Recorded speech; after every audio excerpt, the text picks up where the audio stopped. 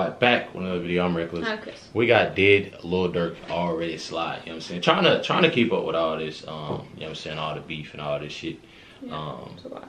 Yeah, it really is. Well, we about to see, you know what I'm saying? We about to see what's going on, you know what I'm saying? And you know what I'm saying? Get into trying to get better with this shit, cause I be lost, you know what I'm saying? I dead ass be lost with all this shit. But you know what I'm saying? We getting better at it. Make sure you hit that like button, subscribe, and let's get in the video. Trapmore gang, we're back with another video, and today we are going to be looking at a secret story surrounding possibly one of your favourite rappers, who, if Reddit is anything to go by, is very much still in these streets. I'm of course talking about everybody's favourite Chicago drill legend, Lil Durk. He has truly gone from rags to riches, the slums of Chicago to the very top of the music industry. #1 albums, hit songs with Drizzy Drake, and how this nigga know more than we do?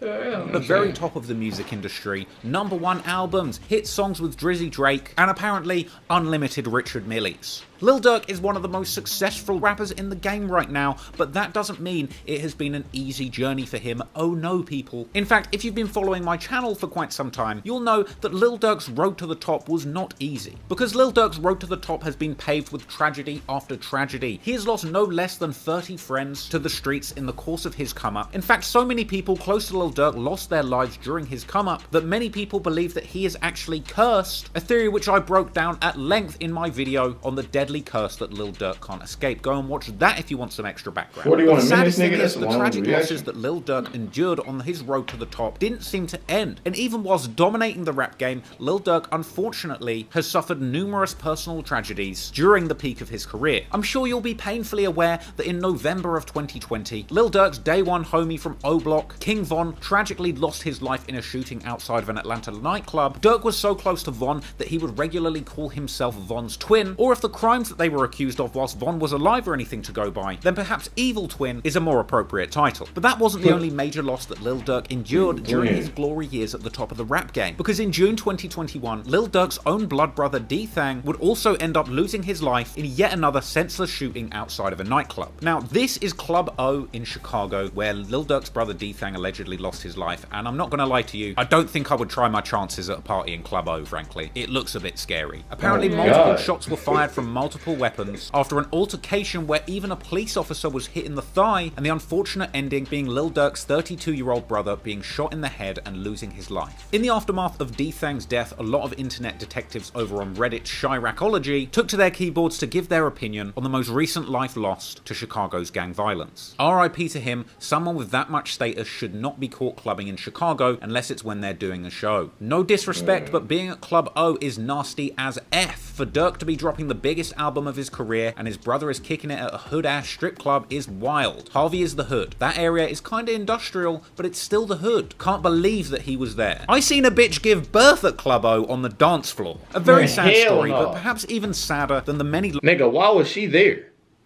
That Lil Durk has been forced to suffer during his career are the trolls that crawl out of the woodwork to mock Lil Durk when he's going through one of his darkest moments. Not long after King Von lost his life, in response to a post on Instagram where Lil Durk mourned the loss of his musical twin King Von, 6ix9ine jumped in with the offensive reply, referring also to Lil Durk's deceased cousin Nooski, saying, "Nooski, now Von, and you still rapping? Go pick up a gun." But if you thought that was bad, in the aftermath of Durk's own blood brother losing his life, 6ix9ine had this to say: "Time to smoke a new pack. It's like every week. I didn't even finish enjoying smoking Von yet. You're dying too fast." Even going as far as to comment on one of Academics' pages, quoting a Lil Durk lyric saying, "Tell the truth about your gang, man, you really dying." And he would even go as far as to repeat lyrics from King Von's collaboration track with Fabio Foreign, where King Von says, "If he should die, I'm boosting the murder rate because my brother's gon' slide every day." With 6ix9ine frequently bringing up these lyrics where King Von claimed that if anybody killed him, his crew would relentlessly stalk his killers, questioning why Lil Durk has not avenged his friends. King Von said, "When I die, my niggas is gonna slide every day." Cat, nigga. That shit is cat. Who slid for King Von yet? That nigga resting fucking piss, nigga. Yeesh. Basically, 6ix9ine started a trend of people on the internet questioning when, oh when, is Lil Durk— Shit, that nigga talking like he did it. gonna slide. And it's not just 6ix9ine, this trend went far beyond our favourite cheese gobbler, with sort of funny memes circulating anytime anything to do with slides is in the media, like this meme that was going around suggesting that Lil Durk was gonna get himself an Android phone after Apple announced that there was going to be a new slide emoji on iPhones, because apparently he doesn't slide. But ladies and gentlemen, clearly these comments were getting to Lil Durk himself, who rapped on the remix of Nardo Wick's Who Wants Smoke. They be on my page like slide for Von, I know they trolling me. But people, if you pay close attention to Lil Durk's next few lyrics, you might be led to believe that he has in fact been sliding all along. As Lil Durk says, got it back in blood, you just don't know, that's how it's supposed to be. Durk is suggesting that he has already got Get Back, but it has been kept a nice tidy little secret. But people, with a little bit of Google research, we were able to dig a little bit deeper and get some background information on this supposed Get Back. But before we get to that, this isn't the only Lil Durk lyric where he's... You know what I just thought about? Apple damn near instigating a lot of shit. I've been hearing Apple a lot. Yeah.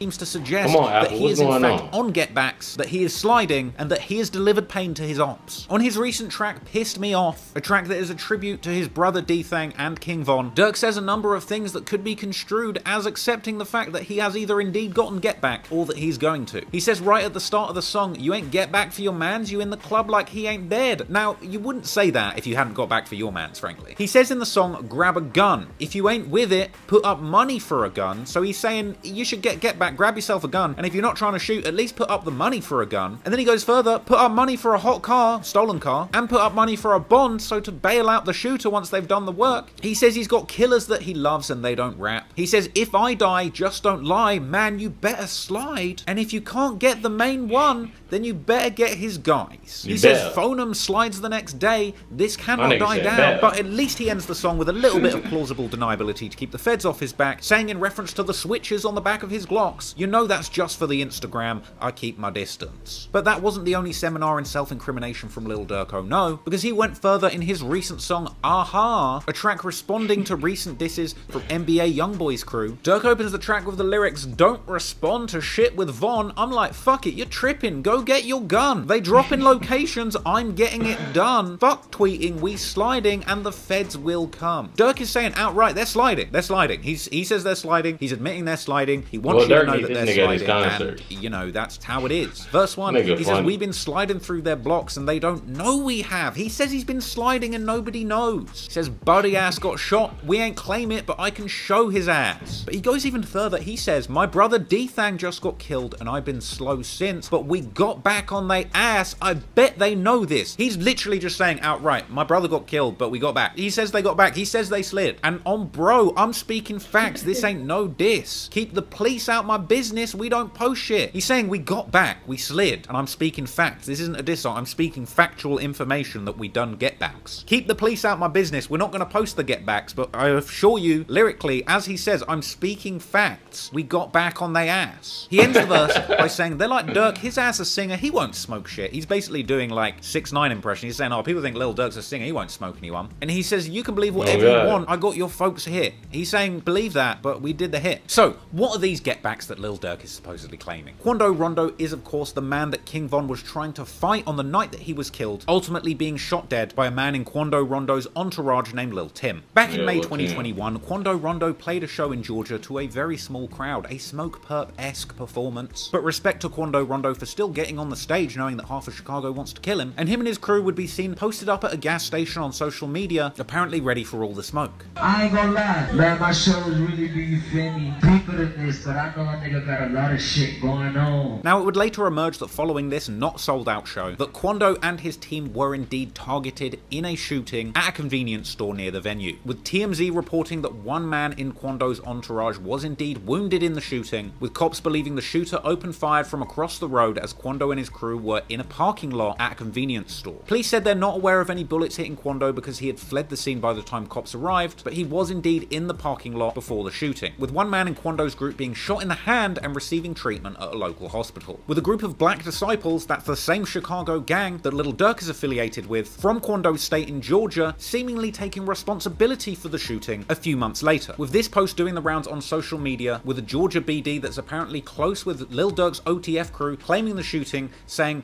Quando ain't done a show in a year, and the one he did, ask him about how many shots were let off. So look, we can't say that Lil Durk was strictly involved, but it does genuinely appear as if there are people sliding for Von. So, with all this sliding for Von going on, it also makes you wonder, what are these supposed get-backs for D-Thang Lil Durk is also talking about in his songs? Well, firstly, let's take a look at this post on Reddit Chiracology, saying, alright, so who actually killed OTF D-Thang, and did OTF get back for that kill? There's a comment down here that says, the man from Chicago on here said a set named Dump Street killed D-Thang, and 2 members of that gang set died from Dump Street after D-Thang's death. And apparently OTF members posted pictures of D-Thang on their social media after these 2 supposed Dump Street members were killed. Here's another Reddit post with another interesting comment. Anybody else find out who killed D-Thang, or at least what hood they were from? This post said it was Dump Street, and I believe they got back for him the following week. 2 Dump Street members were killed at a gas station. The next day, Durk posted D-Thang with ESDG's Lick Back song in the background, implying that they got back. They're actually referring to this post that Lil Durk put on his Insta story in July 2021, the month after D-Thang was killed, with the Reddit post reposting this image from Lil Durk's social media, saying, so the theory is that the 2 guys killed at the gas station was get back for D-Thang. And it appears that they're actually referring to this killing. 2 men fatally shot outside of a West Inglewood gas station. According to Chicago police, 2 men were shot and killed in the parking lot of a West Inglewood gas station on Saturday afternoon, with the 2 victims found at the gas station on the 6100 block of South Ashland Avenue at approximately 3 p.m. when a dark-colored vehicle pulled up and an unknown person inside the vehicle fired shots, striking both victims. One victim, a 33-year-old man, was shot in the chest and transported to the University of Chicago Medical Center, where he was pronounced dead, and the second man, who was 20 years old, died at the scene. No arrests have been made. Now, there's also been a lot of speculation in these comments that the people that lost their lives were actually just friends or affiliates of D-Thang's killers, with this seemingly referenced in Lil Durk's own lyrics, where he says, on the track Pissed Me Off, if you can't get the main one... But still, on God, with what he was saying right there, it still don't matter, because them niggas got niggas and family and all that shit. You know what I'm saying? With this seemingly referenced so it matter if that ain't the shooters or not. They get back anybody. If you can't get the main one, then you better get his guides. But to make things even more scary, apparently there's also an alternate ending to the track Pissed Me Off, which I probably can't play you on YouTube because of copyright issues, where Durk basically says that nobody hears about his getbacks because people don't know about it, and that you can find it out on the news rather than his songs. In addition to that, a lot of other people have pointed out that further social media posts that circulate see Lil Durk suggesting that Get Back has been gotten, like this post with a diamond-encrusted D-Thang piece on top of a pile of cash, and the caption, standing and stood on business for you broski, long live D. And just in case things weren't obvious enough, going back to Lil Durk's lyrics on the remix of Nardo Wicks Who Want Smoke, where Durk said, got it back in blood, y'all just don't know, he seems to link his get back to that earlier shooting at a gas station, with the lyric, better do what Nardo says, cause dudes will die for pumping gas. The apparent get back happened at a gas station, and Lil Durk is literally on tracks here. You know how many times we listen to that? It's honestly hard not to take. You know how many times we done rap that part? Right. And now, nigga, damn. The apparent get back happened at a gas station, and Lil Durk is literally on tracks here saying people die pumping gas. It's honestly hard not to take all of this in and think, you know what, let's just leave Lil Durk alone, because I'm not sure mocking him for not sliding is such a good idea after all. So if I was 6ix9ine, I'd probably just keep my little cheese gobbling mouth shut and leave Lil Durk alone, because you know what, I'm actually not sure he's the one for these shenanigans, frankly. But listen guys, this is just my opinion. This is just a little bit of Reddit conjecture. No one's been convicted. No definitive sources say that these incidents are connected or strictly get-backs. And I'll tell you what, if there's one thing that Lil Durk is truly a talent at, it's making music and talking about that gangster stuff. But there is absolutely no strict evidence that he was involved in any crimes. But what do you think? Let me know down in the comments. Should we all be scared for Lil Durk? Should 6ix9ine be scared of dissing Lil Durk? Or is this just a bunch of internet rubbish that should stay on Reddit and out of my mouth? I don't know. Let me know what you think. I hope you enjoyed that breakdown. If you did, leave a like, subscribe to the channel, comment down below. Talk for damn near 13 minutes about it, nigga. It's damn near raps now. Damn. That shit wild. I wasn't expecting that shit. Yeah. I didn't know about that shit wild. He just isn't like posting it, trying to make it obvious. But he's saying that shit and now putting that shit together, that shit wild. Yeah. Man, make sure y'all hit that like button, that subscribe button. Other videos y'all want us to check out, make sure y'all comment down below and let us know, because these videos be crazy as hell, man. Catch y'all next.